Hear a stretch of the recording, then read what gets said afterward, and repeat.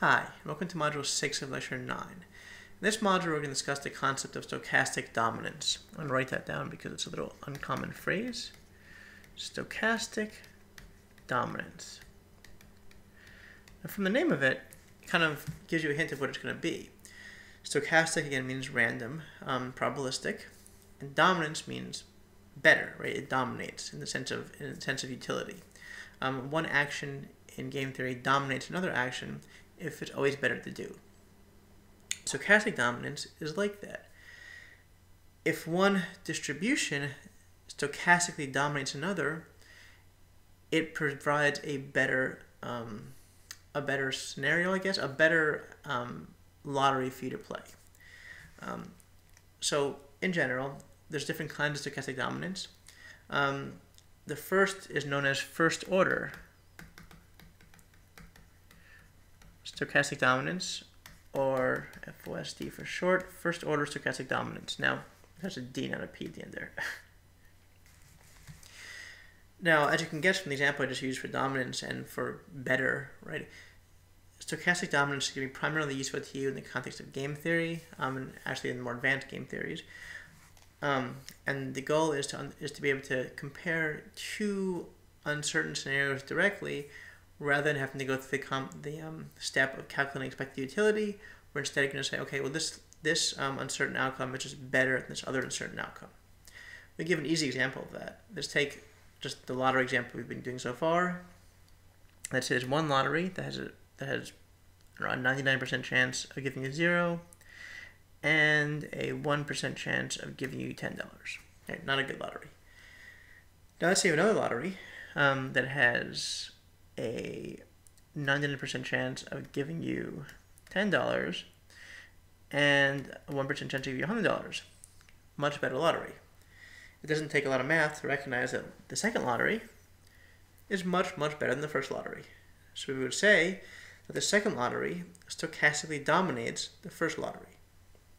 In fact, the second lottery, first order stochastically dominates the second lottery. What that means is, for anyone who prefers more of something, in this case money, the second lottery is more likely to give you more money than the first lottery. Therefore, for anyone who prefers more of money, in this case, more of something, the second lottery is strictly better than the first lottery. You would always choose the second lottery over the first lottery. There's no world, doesn't matter what your preferences are, as long as you want more of something, right? You can be risk averse, risk seeking, whatever. As long as you want more of something, you always choose the second lottery because it's better. It's pretty obvious in this case because every possible outcome is better. That's not always true, but the underlying concept that if one distribution dominates another distribution, you should choose the first distribution is generally true, even when the lottery is not so obviously better. Because of this, it becomes a really useful tool in game theory that you'll use as you go on, particularly in topics such as monotone comparative statics. That too, that's an odd term. Monotone comparative statics. You often see comparison of distributions used because monotone comparative statics is a tool used in game theory to allow you to come to conclusions about how equilibria change with parameters. As we'll see at the very end of part 5 of here, this is comparative statics, and we'll discuss how you can calculate those a little bit in the last lecture of this course. But for now, all that's important to know is that it allows you to compute how these equilibria of games change with parameter values without having to go through and calculate the equilibria always. So it's a useful tool. You also see a lot of use of stochastic dominance in bounded rational behaviors. These type of models of bounded rationality are often stochastic, and to get any kind of results out of them, you often have to compare distributions directly, and you can compare them using the concept of stochastic dominance. So here's sort of why you would see this ever. And again, these are mostly advanced topics, so you're not going to be seeing this immediately in your stats or game theory classes, but it's there. You can always come back to this module later, and it's there to get a handle of what this actually is, what's going on here in this concept, and how you can compare distributions. Turns out the actual definitions are pretty straightforward compared to the setup here. First order stochastic dominance can be defined in a couple of ways. The first way compares their CDF. Now we say F dominates G. So I'll write F, first order stochastic dominates G, if this relationship holds for their CDFs. Now, this might seem strange immediately because we usually have something dominating being greater, and here we're saying F dominates G, but the CDF of F is less than the CDF of G. To understand this, you have to really understand what a CDF means, what a CDF is. All right, so let's just draw two different CDFs. The blue one up here will be F. Remember, CDFs go from 0 to 1, so this will be 0 over here. And we'll extend this a little bit, and this will be 1 over here. And here's the red one's going to be the CDF of G, which might look like this. And that should also intersect there at 1.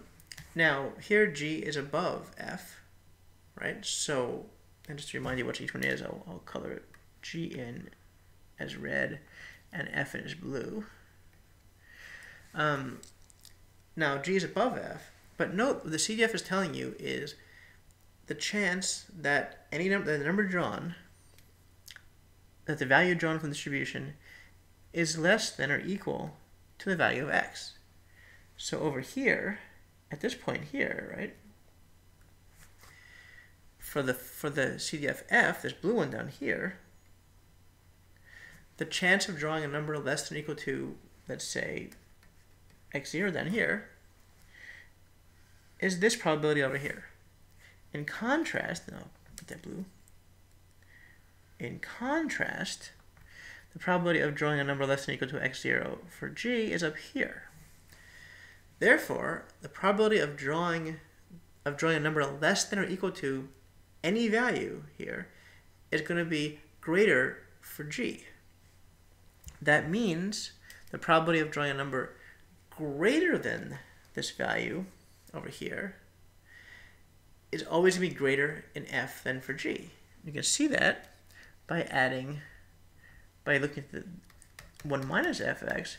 1 minus f of x, the probability of drawing a number greater than x. And we see that that flips the inequality, looks like that. So what this thing says, this condition says, effectively that the probability of drawing a number greater than or equal to any value is greater for f than for g. That effectively means that higher numbers will pop up more often in the distribution f than in g. And therefore, if you want more of something, f is going to be a dominant distribution compared to g. So this is one definition of first order stochastic dominance. It's the sort of central definition because it directly compares distributions and tells you that for the distribution f, you are more likely to get higher numbers than in the distribution g. And that's the core insight there, that you are more likely to get higher numbers in distribution f than distribution g. Now I kept tying this back to wanting more of something, and that's because the second definition, which I'm going to write actually the same one because it's very closely related, is that, where did that go? If you take the expected value of the distribution f, then it's going to be greater than or equal to the distribution for g as long as u is an increasing function. As long as u is an increasing function, then the expected value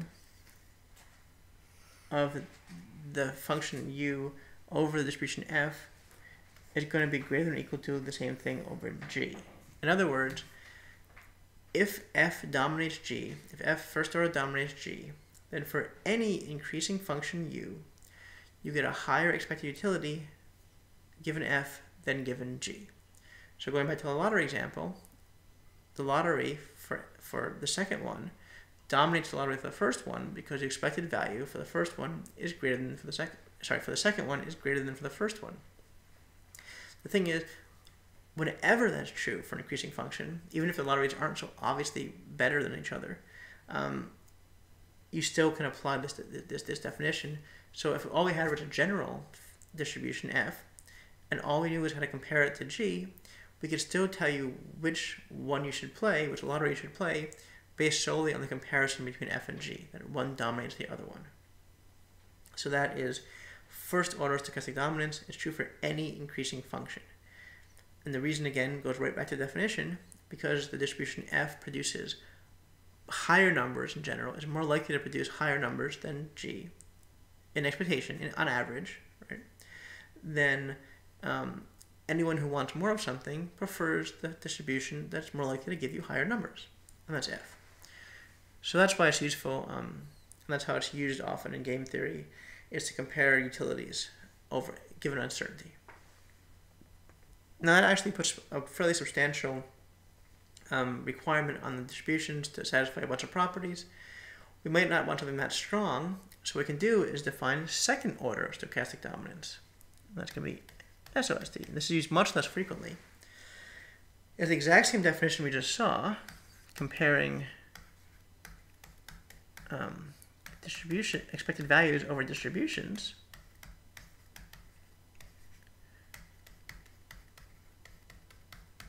This would be f dominates g, except here u is a concave function. Where a concave function represents risk-averse preferences. So what this is saying is that f second order dominates g if the expected value over f is greater than that over g for all concave functions, u. So if all risk-averse individuals, they prefer the distribution f to the distribution g. Note that if it first order dominates, it also second order dominates, because if it's true for any increasing function, it's also true for an increasing concave function. I should say this is also for increasing concave functions. That's in here. What does this look like? Well, let's say I have two distributions. One looks like that, and then the blue one looks like that. And let's say it's the exact same mean down here. So if you were completely risk neutral, the expected value of this lottery, well, regardless of your risk preferences, the expected value of these two distributions is the same. The mean is the same. So if you're risk neutral, you should not care about which lottery you play. Therefore, neither one is going to first order dominate the other one, because a risk neutral person should not care about which one they play. However, if you're risk averse, you strictly prefer the lottery in blue. And the reason is there's less chance of getting a low number. Remember, risk averse people have a concave function, looks like this, so they're less invested in getting gains than they are worried about taking losses. So, because this white distribution, this more spread out distribution, has more of a chance of both getting higher gains, but also of getting higher losses, a risk-averse person would prefer the blue distribution, which has a lower chance of getting higher gains, but also a lower chance of getting higher losses. And since the losses are more important relative to the gains, for the risk-averse person prefers the narrower lottery. So we'd say that the blue distribution second order stochastically dominates the white distribution. Right? The less spread out one, second order stochastically dominates the more spread out one. We say in this case that the white one is a mean preserving spread of the blue one. So if you keep the means the same and just spread out the distribution, then you have a mean preserving spread. A mean preserving spread keeps a risk neutral person indifferent between the two, but makes a risk averse person prefer the one that's more narrowly distributed, that has less variance. And so this is useful when you're trying to compare utilities for risk averse people, primarily. And you can do there's an easier example in the book in which you have, say, comparing a uniform distribution from 0 to 5 versus one from 1 to 2 to 4, 1 to 5, sorry. 1 to 5 and 2 to 4. They each have a mean of 3, but the second distribution is narrower, has less chance of getting lower numbers, it can't get a 1, it can't get a 5. And therefore the person a risk-averse person prefers the second to the first. Again, the point of all this is that you can compare distributions directly without having to go through and compute expected utilities. And that's it for this topic. Again, this is a more advanced topic. It's useful for understanding a lot of conceptual stuff in probability, but you probably won't see it into more advanced classes. But still, it's here, so you can always go back to it. Right, thank you very much.